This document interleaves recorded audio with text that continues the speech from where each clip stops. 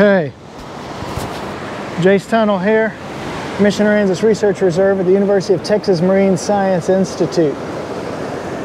Now today for beachcombing, can you see what this is here? This is what we call a fireworm. Found this on the beach, just walking along. Now, you never ever want to be able to pick one of these up. You see those little hairs on there? They've got some venom in there. That really hurts. It'll feel like fire, and which is how this thing gets its name, fireworm.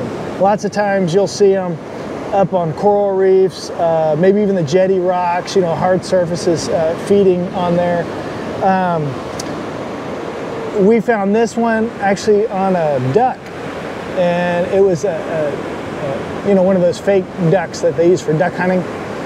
But it was feeding all around gooseneck barnacles and stuff.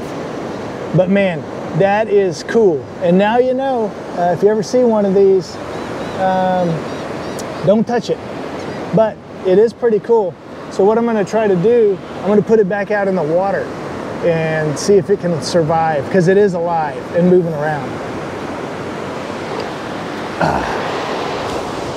So let's see here. Let's put it back out here. But now that I'm putting it back out there, okay, here we go. It's probably going to wash back in, but at least I have a chance. I can't imagine if one of these birds or something like that tried to eat it, but they probably eat some other crazy stuff. Okay, that's it for beachcombing today. We'll see you next time.